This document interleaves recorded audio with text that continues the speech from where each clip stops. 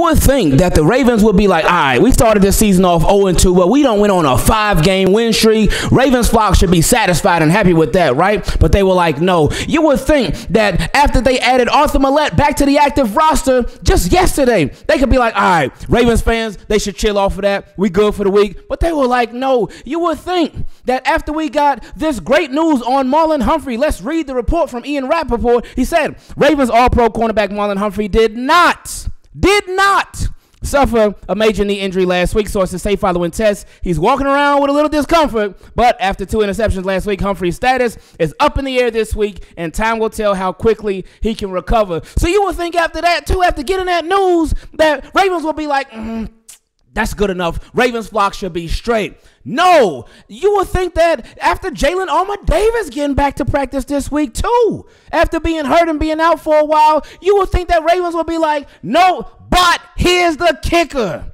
It's this one that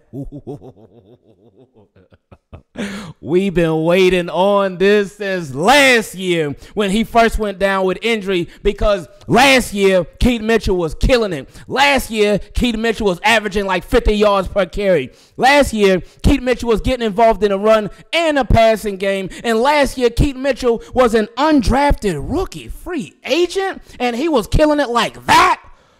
You would think that this year the Baltimore Ravens were like, let's add Derrick Henry. And with all his success, you would think they would be like, oh, Ravens fans, they should be straight off of that. You would think that the Ravens with Derrick Henry and Justice Hill getting it in too, that they'll be, Ravens fans would be straight. But Ravens say, nope, that's not enough, because Keaton Mitchell is back. Keaton Mitchell is back. He was back at practice today. They are starting his 21-day window to where he can return to the active roster. So, within the next 3 weeks, Keaton Mitchell. Oh my gosh, man. Do y'all realize, like, Ravens are crushing, destroying it right now? Not just in the run game for sure, yes. Derrick Henry doing his thing, Justice Hill doing his thing, Lamar Jackson getting it in a little bit too in the run game. But Ravens are crushing it in the pass game too. Ravens are they are playing some of their, what am I talking about? Ravens are playing their best offensive football ever. They are on a historical pace. They are on a historical tear. Ravens have just been amazing on offense. Defense, they got a little catching up to do, but thank goodness for the offense, because the offense has been saving the defense pretty much the majority of the year. And we love to see Lamar Jackson looking like he's going to be MV3, because it's looking like this campaign is going to be his third one. Remember, when we did the interview with Coach Van, who Lamar Jackson mentioned a couple of weeks ago, before the game against the Commanders, he said, every day, before every game, I get on the phone and I pray with Coach Van. And that's who we interviewed. He said it. In our interview with him, he talked about how he could see Lamar Jackson getting another MVP this year. And he talked about Lamar possibly winning another couple of MVPs, but he said this year he could see Lamar Jackson winning another MVP. And when he said that, I said, well, I mean, he could, but now we're seeing like, oh, yeah, he could, because Lamar Jackson is on another level. And Lamar Jackson being on another level, that has allowed this Baltimore Ravens offense as a whole to be on another level. But just imagine if this Baltimore Ravens offense could potentially get even stronger. Keaton Mitchell's back. Well, he ain't back all the way, but he's back. So since he's back practicing, that means it's only a matter of time before he's back on the field, and we get to see that Keaton Mitchell with this Derrick Henry, with this Justice Hill, with this offensive line, with this Todd Monken, with this Lamar Jackson, with this Rashad Bateman, Zay Flowers, Mark Andrews, who's back too, Isaiah Likely, Charlie Cole. Like, Ravens are doing something. And this is just excellent, because we've been so used to, for so long, especially as Ravens fans, even over the past couple of years, we've been so used to getting really bad injury news. Guys being out for a while, guys missing a season. But Actually, it started a couple years ago when Ravens made a change to their strength and conditioning coach, and they also hired a Titans coach that was supposed to be good at helping players recover properly from injuries. Ever since then, things have been on the up and up when it's come to Baltimore Ravens and their health. Overall, of course, there's been some one-offs here and there, but overall, the Baltimore Ravens have been a lot healthier than they have been in previous seasons. But we love this. We love this for the Ravens. We love this for Keaton Mitchell because we know that he been waiting. He been itching to get back out there. I'm sure he been watching the games and stuff and be like, man, I would take off. Oh, that would have been a touchdown. Oh, yeah. We know it.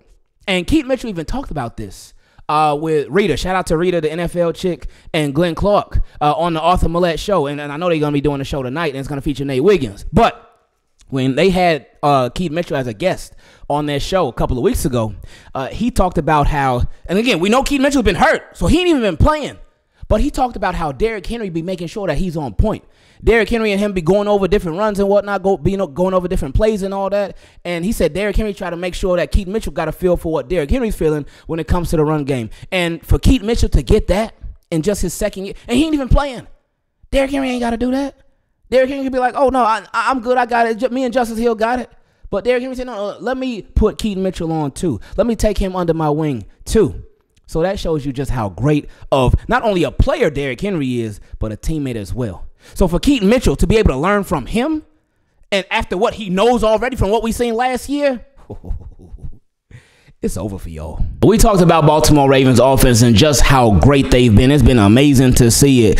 So the NFL, they've been recognizing just how great Ravens offense and their offensive players have been. That's why for the fourth week in a row, the Baltimore Ravens have the offensive player, the AFC offensive player of the week. And this week it went to none other than Lamar Jackson, who had 5 touchdowns and 333 all-purpose yards. So in week 4, it was Derrick Henry, offensive player of the week. In week 5, it was Lamar Jackson, offensive player of the week. In week 6, it was Derrick Henry, offensive player of the week. In week 7, it was Lamar Jackson, offensive player of the week. So they've been going tic-tac-toe, any, mini, miny, mo.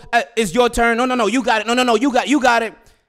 If it continues, we ain't gonna have no problem with that at all. Ravens are on a 5-game win streak, and we getting so much great news about guys returning and being healthy. I know it's making y'all feel good. So if it's making Team Keep It Clean feel good, I'm feeling Goodr. And Goodr just happens to be the sponsor of this video. Mark Ingram always say, look at the details. Goodr sends you these stylish sunnies starting at only $25 a pair. And you know I had to get my Team Keep It Clean colors. These shades are lightweight, they're comfortable, and ain't no slip, no bounce. If you like the more vibrant colors or you like something a little bit more sleek, there's shades for everybody. And if you want to wear them to just chill, or you want to be more active, you want to go biking, hiking, walking, running, they are good for any type of situation. Because I mean, they do look good. And because they're so affordable, you ain't got to worry about losing or even breaking them. And you can get a pair for every occasion. So if you need a new pair of sunnies, Goodr is giving all of our listeners free shipping. You can go to goodr.com/engraven and use code engraven for free shipping. Goodr offers a 30-day money-back guarantee and 100% satisfaction. Again, that's goodr.com/engraven and use code engraven for free shipping. So with the Baltimore Ravens having played this past Monday night and their game being on Sunday against the Browns at 1 p.m., schedule got a little messed up today. So they did acknowledge that we're conducting a late afternoon walkthrough on Wednesday, so the report is a practice estimation. So it may not be all the way accurate. So for any of these players that are not practicing today, don't trip. Don't be too alarmed. There can be some concern, which I understand, but we ain't got to trip too much, but let's go over it. So Rasheen Ali did not practice. Jalyn Armor-Davis, he was limited, but, he's on the way back from injury reserve. Zay Flowers didn't practice. Malik Harrison was limited. Marlon Humphrey did not practice. Travis Jones did not practice. Arthur Maulet and Keaton Mitchell were both limited. They're returning from injury. TJ Tampa didn't practice. Broderick Washington, he was limited, and Nate Wiggins did not practice. Again, it's just an estimation, so it ain't nothing to trip about right now, but let's see what goes down. And speaking of this game that we got coming up against the Cleveland Browns, we know that it's official. Jameis Winston, he is going to be the starter. I keep calling him Jameson. I'm thinking of the drink Jameson. Jameis Winston is going to be the starter. So it's This got trap written all over it, whether he was going to be starting or not. This is a division game. So Ravens, they already know. They can't overlook the Browns at all, even though Browns have been doing bad. But Jameis Winston being the starter is not going to be the only change to the Cleveland Browns, because it says that Coach Kevin Stefanski, who normally does the play calling for the Browns, he is actually going to give that to the offensive coordinator, Ken Dorsey.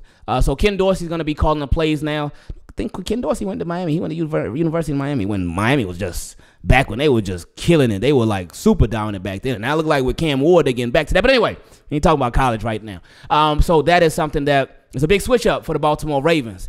And hey, like, look, man, Zach Orr, this have you a legacy game this week? You might as well. And we get like, look, Ravens cornerbacks, whoever we got playing cornerback this week, they need to hit the jugs machine straight up, man. They need to work on just straight up catching, because we miss so many opportunities with interceptions. We miss a lot of opportunities because they can completely change a game around, change a drive around, completely turn around an offense for the worse. So that's what we want as a defense. So Ravens cornerbacks got to get on that. But again, Zach Orr, he got to lock in, man.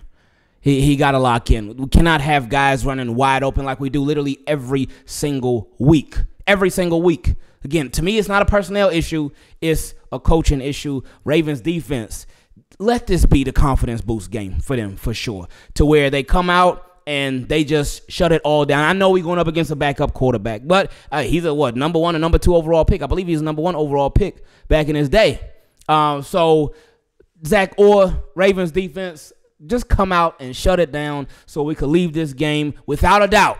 Because we could use a non-stressful game where the Ravens are winning and they just blow a team out the water. So, Zach Orr, are you with us? Hopefully you are. So now we're here at my favorite part of these videos where we get to feature your questions if you would like to be part of it. For the Team Keep It Clean patrons, if you'd like to become one, you can go to patreon.com/Ingravenvids. Or if you're not, you can just send an email to teamkeepitclean@gmail.com. Gotta give a special shout out to the newest Team Keep It Clean patron, our guy, Supreme Billy.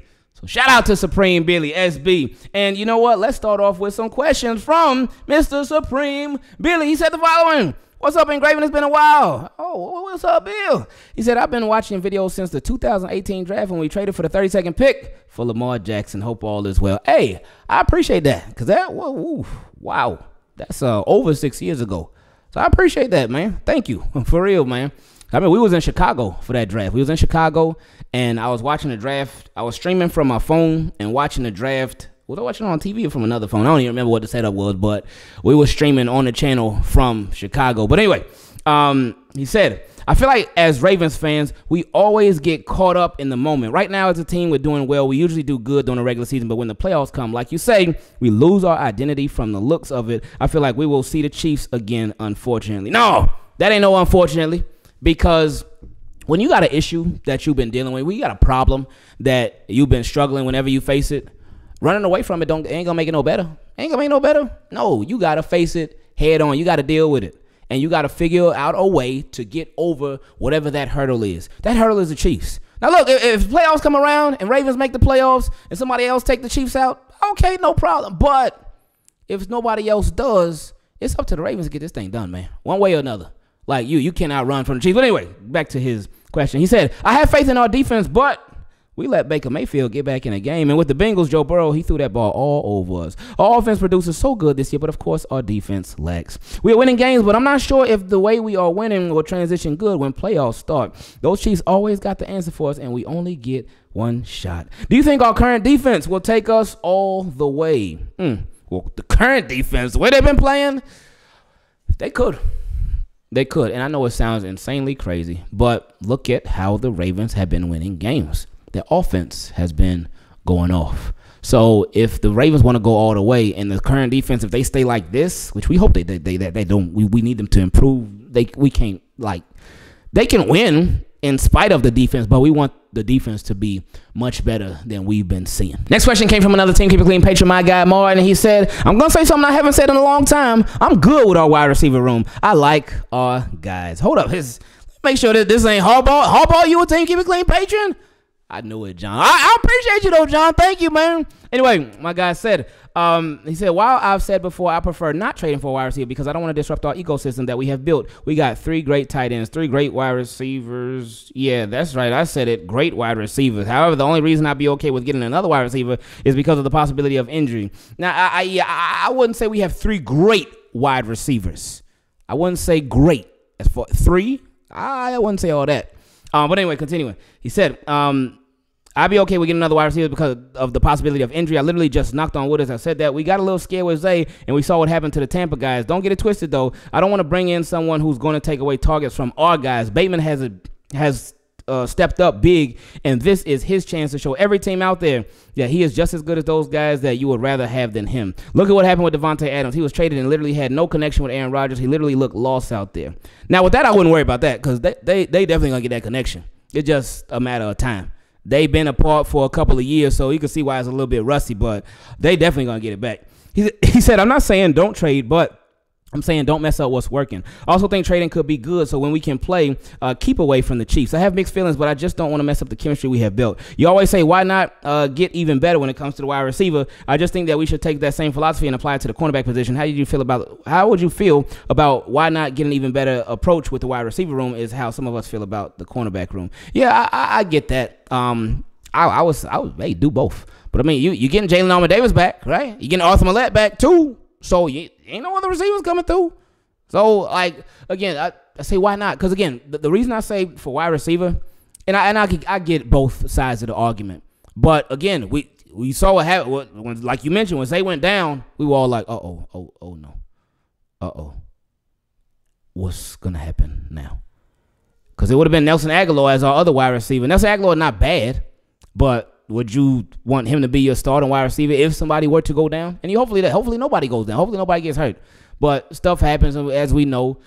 People get nicked up. It's a long season. So why not stay ready so you ain't got to get ready? On the defensive side of the ball, they ready. They got plenty of cornerbacks over there. But again, I think it's more a scheme thing than anything with the defense. Now, he also said, we got to admit at this point, Brandon Stephens is not the same guy from last year. And how are we supposed to believe that? He is just going to magically figure it out.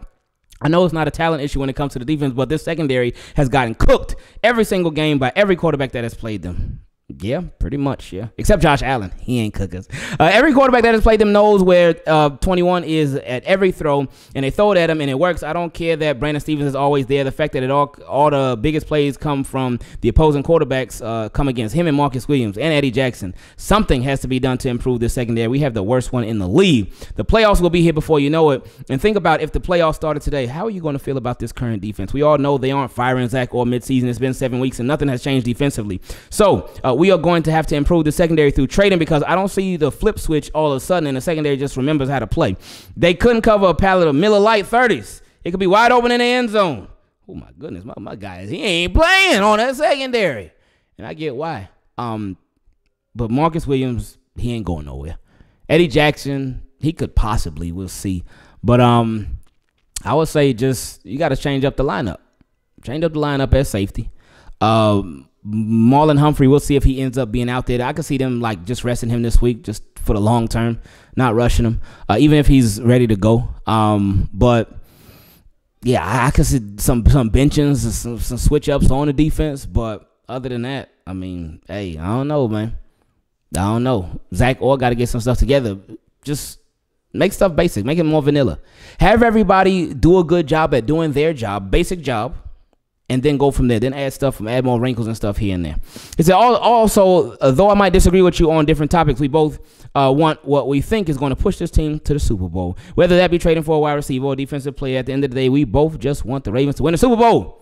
Sorry, I hope I ain't come off as rude or anything. I ain't mean anything. I just want this team to win the Super Bowl. I'm Team Keep It Clean, so I'm here with you, even if we disagree. Just like disagreeing with the Ravens sometimes. Hey, sometimes they prove us wrong. Sometimes they prove us right. You ain't come across as rude at all. I get you. I'm with you all day. And that's what it is at both the beginning and end of the day. Us as Ravens fans, it happens with all fan bases, but us as Ravens fans, we all going to have our different ways and different viewpoints that we see stuff. Like some people want this, some people want that. But at the beginning and end of the day, we all just want the team to win. Get him now. Next question came from my guy Marc JG. He said, Ingraven, I'm at work and my coworker told me Nuke is on KC and I had to check. My goodness, he was right. Right now, I don't care. Go get Cooper Kupp or DK. I know they've been dealing with injuries, but go get one of them. Probably Cooper Kupp, and I somewhat called him it. Seriously, if the rich get richer, then let's write our check. It's not a slight at bait. I was hyped for him and he'll continue. And you see Zay got hurt. Anything can happen. Go get Cooper Kupp now. Imagine him and Bateman with Zay. We got tight ends, but let's just get more weapons. I want to go toe-to-toe with KC at 120%. 2 Hall of Famers playing pitch and catch is not good, and you see how our defense is playing, which leads me into this quick point. Me and you talked about it. I don't want any more secondary players because if you get more players, that is going to add to the confusion, man.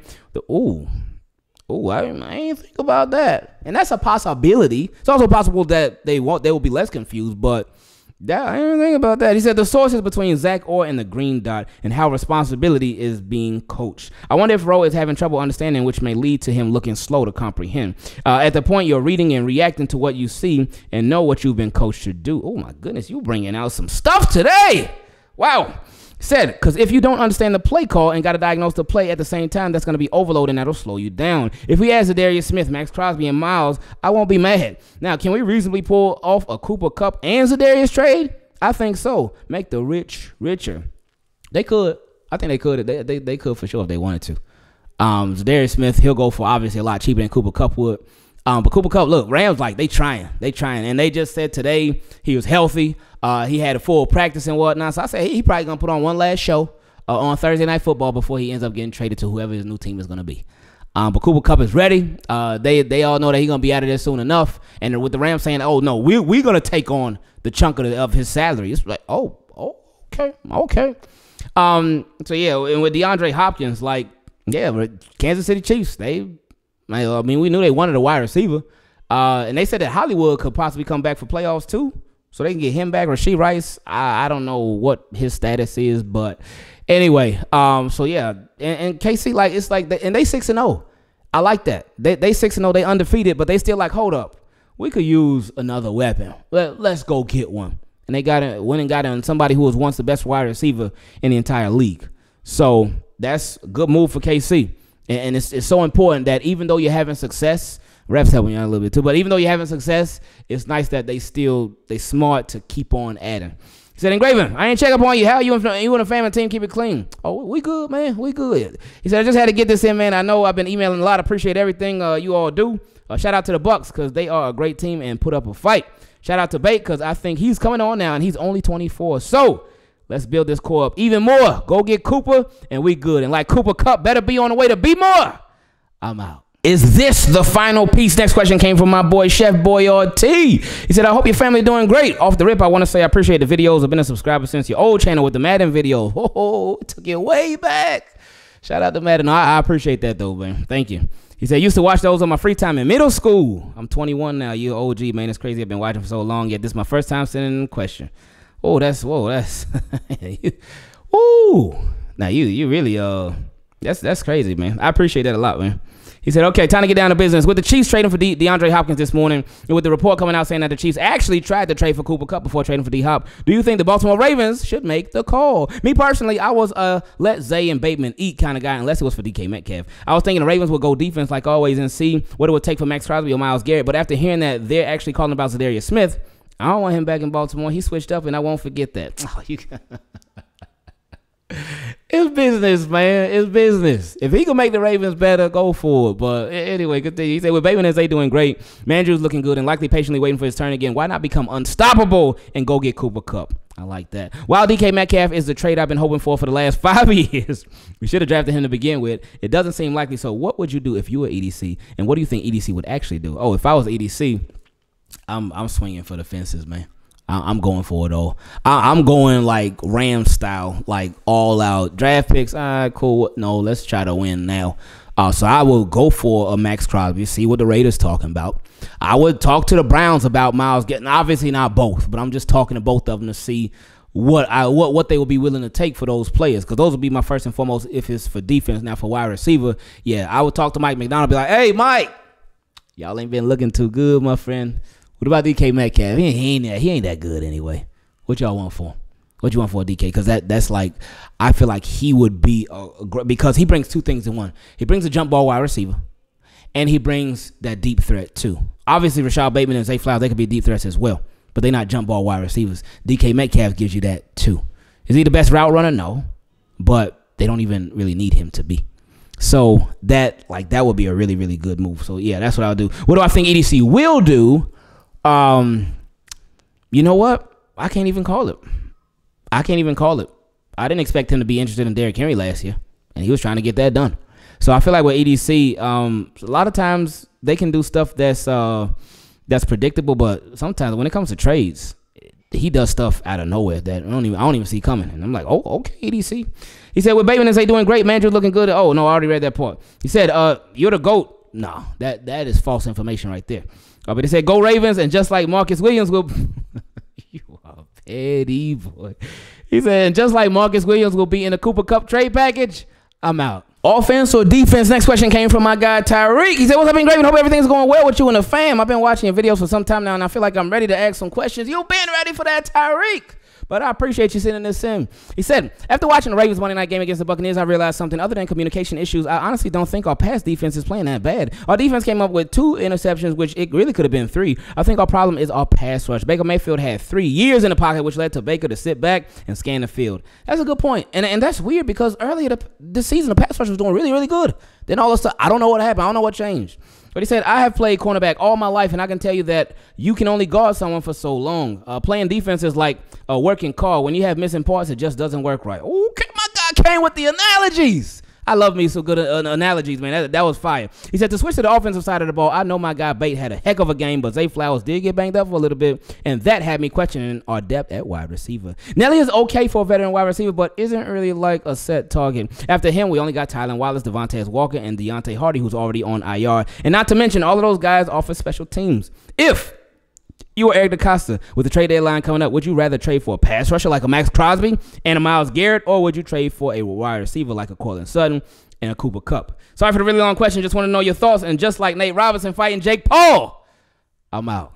Oh, yeah, he did get knocked out a couple years ago. Oh, that boy got knocked out by a YouTuber, but they just a podcaster. Anyway, if I was Eric DeCosta, y'all know me. If I was Eric DeCosta, it'd be receiver. It would be receiver, and I would have to have a long talk with Zach Orr and tell him, look, I went and got you Yannick Ngakoue, and he looked good earlier. What happened? Odafe Away, he was looking good earlier. What happened? You got David Ajabo, that guy got one of the nicest little spin moves in the game. Where is it at? Why are we not closing? What is the issue? Signed Nnamdi Madubuike to that big deal. Got Travis Jones. Brought back Michael Pitt. What's up? We got Arthur Maulet back on the roster now. Come on. I know Marlon Humphrey going to be out. Nate Wiggins. What's up? You got Super Duper Kyle. You got 2 Super Duper Kyles. Super Duper Kyle and Super Duper Kyle 2.0 with Kyle Vanoy. I would go wide receiver, but I would have a long talk with Zach Orr to let him know, we got to fix this.